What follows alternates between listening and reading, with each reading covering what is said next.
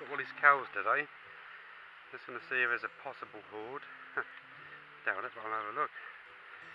Yeah, they're all kind of following me, so what's going on with up here somewhere where the possible horde could be.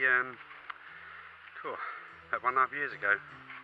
But I'm giving up at the moment. I'm going to come back when the grass is shorter. It's about arm's length more than that, and I was still picking up stuff from the probing side.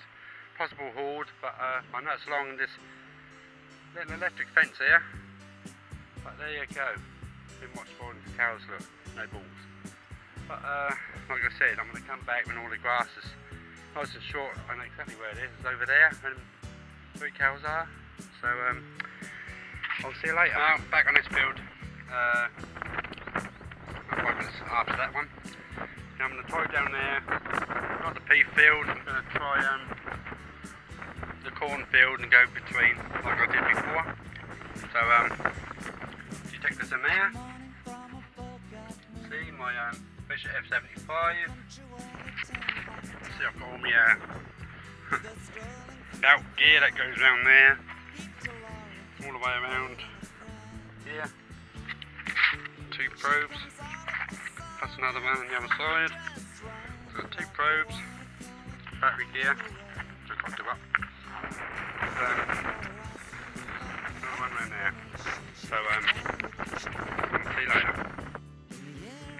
Well, I picked this up. You can see what I'm doing here.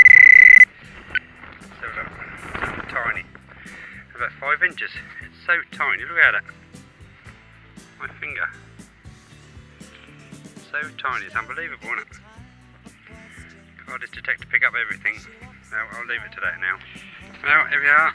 Back to the van. You can see I've got my finds.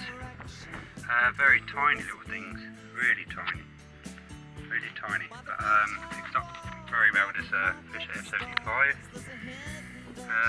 Some nice little finds. See, a couple of horseshoes.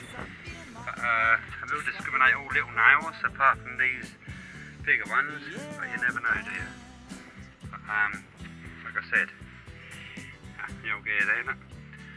Ticked on the back there, but that's what I found today. I'll clean them up and take some pictures later on.